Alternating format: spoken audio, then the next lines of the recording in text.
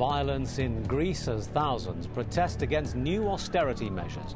The government says they're needed to secure another bailout from foreign lenders. But is another bailout really the right prescription for Greece and for the Eurozone? This is Inside Story.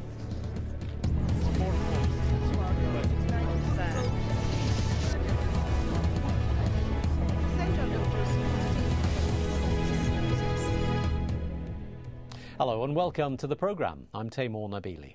A 24-hour strike got underway in Greece on Wednesday as the government debated more unpopular cutbacks. Thousands of people blockaded Parliament, trying to send a message that they will not stand for more hardship. But the government says more cutbacks are inevitable if Greece is to secure international rescue loans. Now, Greece is already the beneficiary of more than $150 billion in EU and International Monetary Fund money, and there's a further $100 billion that may now be needed.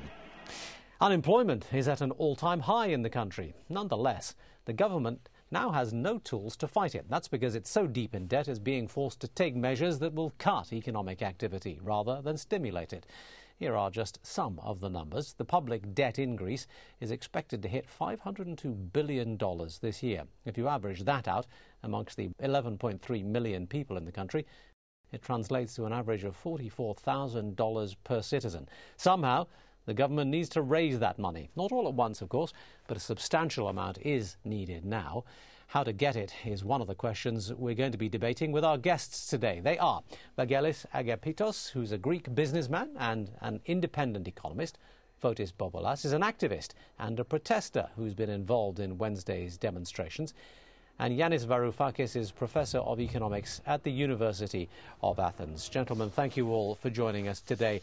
The situation is fluid and changing all the time, and who knows what is going to result out of all of this. But Fotis, let me begin with you, if I could. Tell me about the events on the streets of Athens. What is it that you think you are going to achieve by protesting, and how do you think this is going to play out? Well, currently we're facing a rather unprecedented or extraordinary situation. We have 300 members of the parliament who are supposed to be the representatives of Greek people who are generally considered to have lost their legitimacy. Furthermore, these members of the parliament have been prosecuted from a group of activists for high treason. I'm one of them. So, and they push to have this deadly package of austerity measures voted. From the other hand, we have hundreds of thousands of people in the streets from all kinds of political spectrum, and the question is, who is really representing the country? We believe it's the second. Well, let me stop you there for a minute, because I want to try and be clear exactly what the protest is about here. Now, you've been talking about the government being illegitimate, and you've been talking about representation. Now, is it the government that you're angry with, or is it the state of the economy? Or let me phrase the question in a slightly different way. If this government was to step down and a new government was to be elected, would you be happier, and would you be accepting of austerity measures? Well, we believe that it is the Greek people who should decide for their destiny, just like Iceland did some 2 years ago. So we really need to have a referendum in which Greek people will decide whether we accept the external debt, or we denounce it in part or in total as a product of corruption, whether we want to leave the Eurozone for a national currency, whether we want our zombie banks to be nationalized, and whether we want a new constitution and a new political system. All right. Well, that's a pretty broad slate of demands. I mean, that's not just one referendum. That's an entire debate on the many of the key functions of the society, it would appear. Let me go to Vagelis Agapitos, an independent economist and a businessman there. How do you assess the state of the country right now, and what do you think of what Fotis has been saying? I believe that Greece at the moment, and the Greek government in particular, has got itself into a corner. It has no time, no money, no political consensus for the measures that are needed to take place, no social support because it has lost its touch with the people, and it has no alternatives. So all this, if you combine it with a polyphony among our European Union partners and the IMF, lead to very limited options being available to the government. Well, the talk right now is that Papandreou is asking now for a coalition government and an attempt to address some of the political discontent. But I'm still trying to get to the heart of, is this a political issue or is this an economic issue? Would an entirely new government actually make a difference to the whole equation, or do we need a complete overhaul of the economic situation? In my opinion, what Greece needs is a new economic model. The current model, which was based on a very large public sector, on a relatively uncompetitive private sector, on subsidies, whether they were from the European Union or from cheaper loans from banks, etc., with no proper criteria we're supporting businesses that were not as fit as they should have been to compete on an international, globalized, competitive marketplace. All right. We've had a very large government, which obviously led to deficits that were clearly they're not sustainable. So basically, what we do experience at the moment is a collapse of an economic model, but you have the politicians being on, and the current government being on effectively a suicide mission. Well, I mean a political suicide mission. In effect, by having to take very tough measures, the chances are they're not going to be re-elected. All right. Well, half of them. Let me stop you there, because what you're doing is proposing a classic capitalist model and blaming the failures now on things like government and public sector economic policies. Let me take this to Yanis Varoufakis, Professor of Economics at Athens University. Is that really what the problem is here? Because a lot of people say the problem is not the Greeks' existing economic model, it's the fact that they don't actually have a functioning economic model at all, let alone one that relies on the public sector. That the Greek economy and that the Greek state for decades now has been typified by a number of malignancies, there is no doubt of. But what we are experiencing at the moment is the manifestation of a euro crisis, a eurozone crisis, with Greece being the canary in the mine. For the reasons that have to do with the inefficiency of the Greek state and also the lack of competitiveness of the private sector, it is Greece that is the first domino that fell. But even if you had access to a delete button and you pressed it and the Greek problem was eliminated and Greece and its citizens and their debt were annulled and erased from the face of the planet, the euro system would be in exactly the same conundrum that it finds itself in.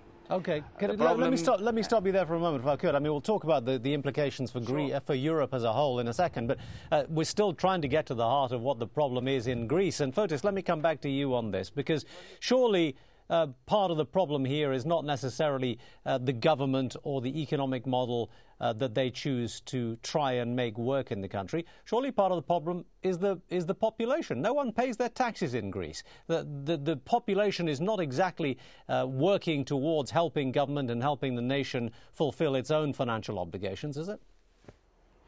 Well, we don't share this point of view. We are among the most hard-working people in the Eurozone, in the whole European Union.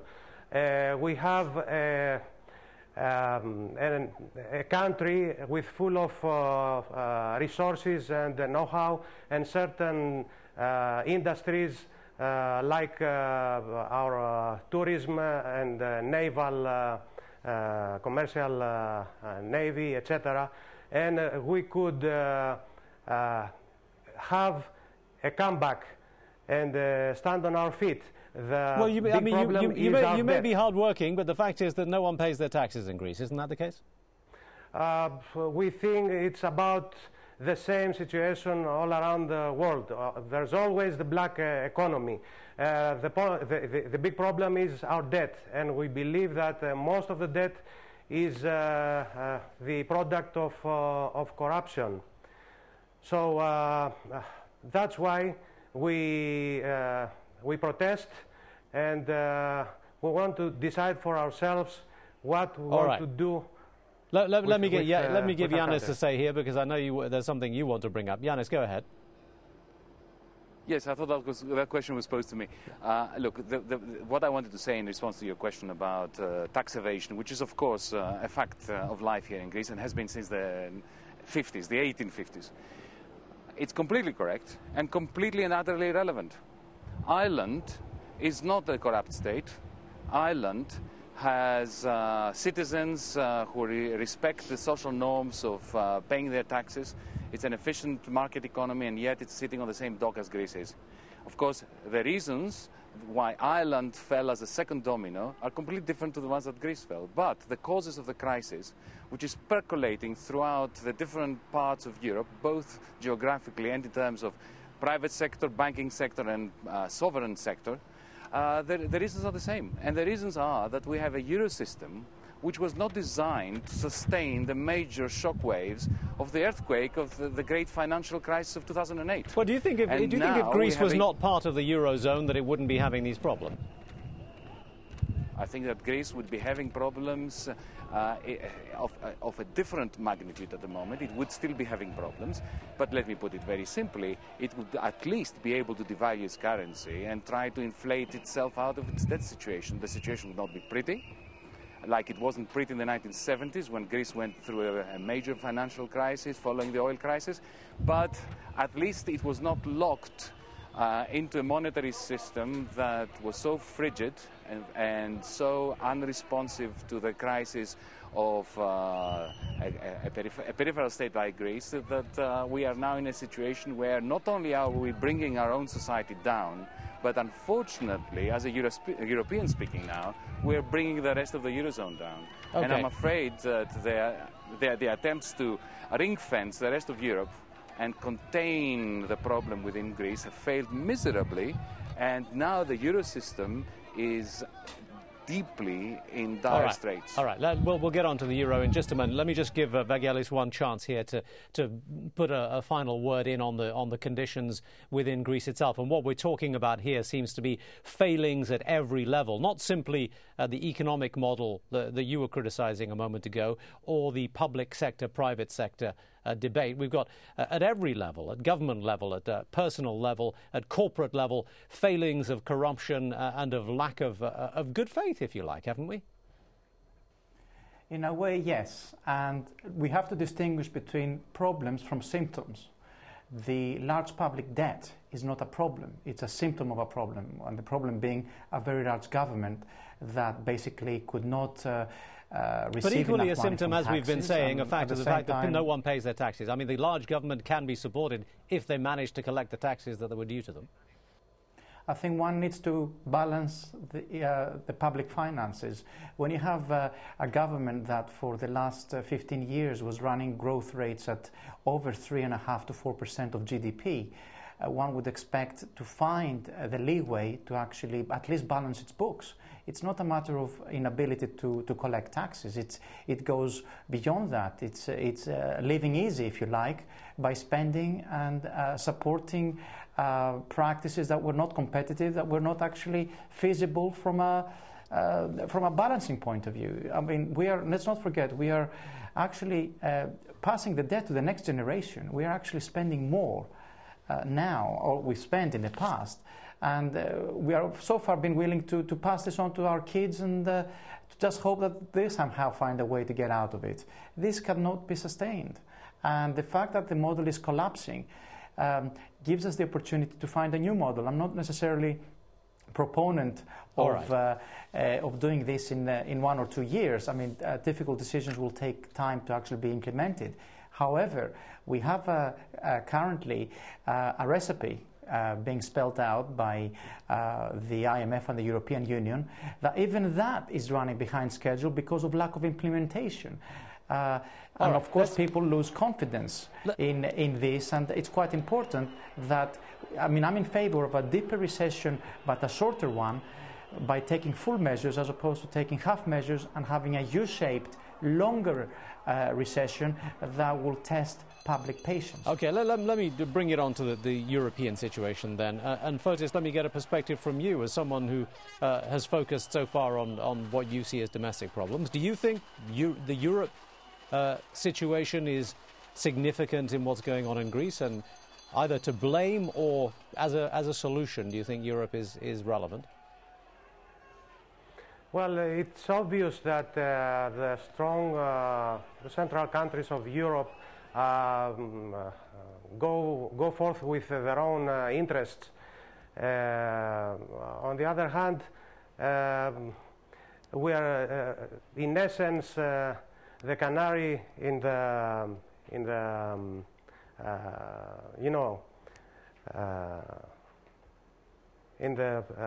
deep hole.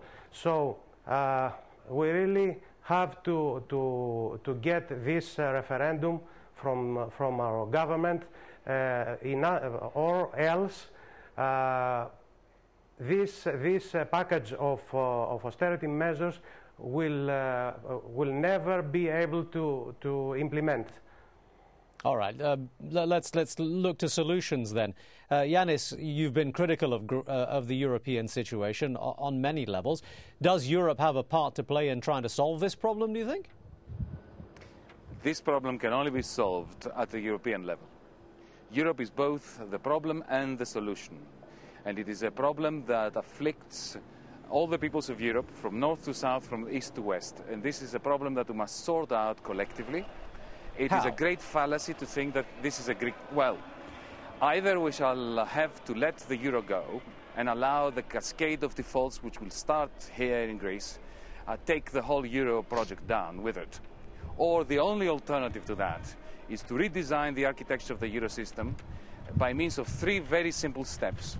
The first step must involve ending the denial that Europe is at the moment regarding its banking sector. The banking sector of the Eurozone is in tatters and must be recapitalized urgently. The FSF could do that, the European Financial Stability Fund, instead of giving expensive loans to insolvent nations.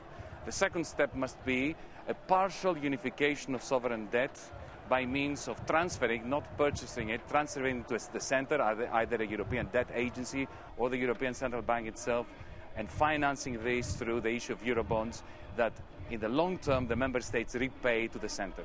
And the third step must involve a new kind of Marshall Plan for Europe, because the only thing that is going to allow Europe as a whole, and in particular the periphery, with Greece being one small part of it, to drag it out of the mire and the mud in which it has now been stuck, is investment. You call it 3 very simple steps. Some might look at that as being the ultimate nuclear option. Well, either that or the euro goes. Vagelis, let's come to you. Facing as Europeans. Let's come to you on this, because it would appear that the European policymakers are not agreeing at all with what Yanis is saying. They're still trying to find some sneaky little middle ground which they can sell as not a bailout and not a default, but will in fact achieve both those aims and try and keep all parties happy and all things level. Do you think they'll achieve that, and do you think it's actually the right way forward? I think we all agree that Greece needs more time to actually implement very tough measures. You cannot simply turn around 20 years or more of bad public management into a couple of years. Europe is, I think, taking the right steps to give Greece more time. I think they're giving also Greece the initiative to try and find ways to reduce the deficit. Well, I mean, when you say the right steps, what exactly do you think that Europe is going to do at this stage? Because we're having meetings now where the IMF, the European Central Bank, everyone is getting together to try and find out what exactly they should do at this point. And like I say, they're trying to avoid the word default.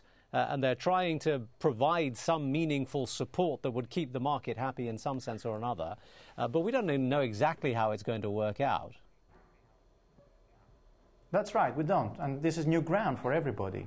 I think there's only two ways you can buy time. One is by giving more money, and secondly is by somehow agreeing to not receiving the debt redemptions as they come due in order to give the Greek government more leeway to flex its finances for the next 5 or 6 years. I personally believe also Europe is half believing Greece in the sense that a lot of people are saying, okay, you haven't met your targets, you have badly spent money for the last 20 years, why should we believe you now?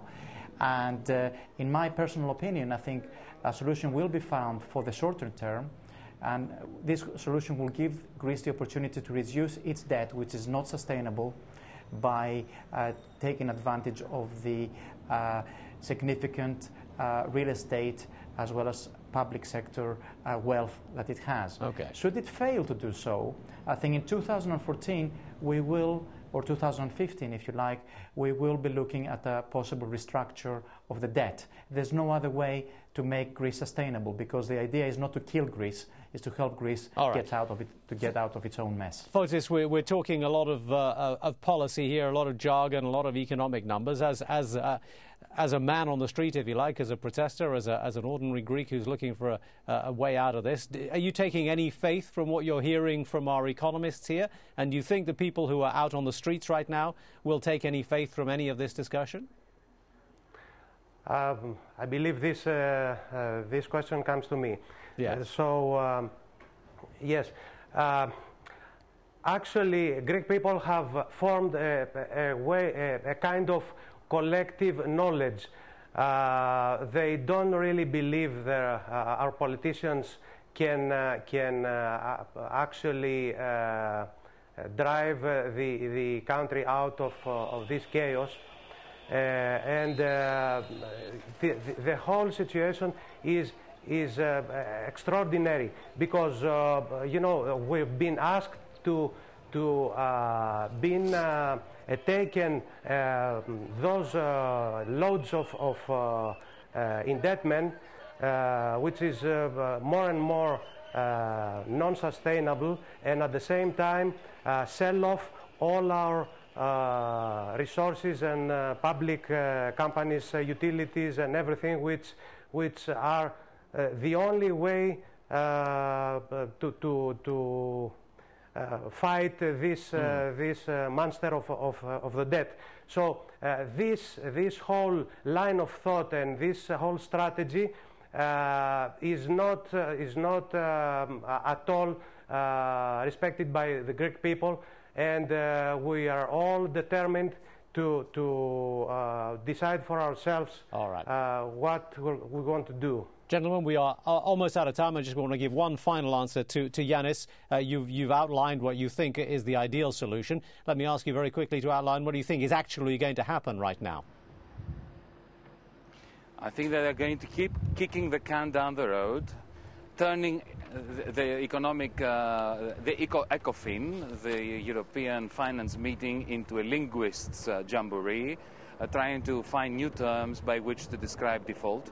Look, sir, two things we know. We economists disagree on almost everything, but there are two things we know which doesn't require jargon in order to put forward. First, you cannot help the insolvent, the bankrupt, by means of expensive loans. Secondly, a country which is in negative growth territory, in a recession, if you impose significant reductions in government spending while the private sector is recoiling, this is going to make the recession worse, and it's going to enhance the debt tragedy. So, and what has Europe been doing for the last year? Precisely that. And what is it proposing to do now? To continue along this path. Is it any wonder that Europe as a whole is in disarray, understanding that the present path leads to nowhere, All right. but not having the capacity, then political news to do something about it. And that, I'm afraid, is going to have to be the last word. We're entirely out of time. Thank you to my guests today, Vagelis Agapitos, Fotis Boblas and Yanis Varoufakis, all of them in Athens. Thank you all for joining us here on this edition of Inside Story, and thank you for watching this programme. We welcome your comments and suggestions. Our email is insidestory@aljazeera.net, and that's it for now.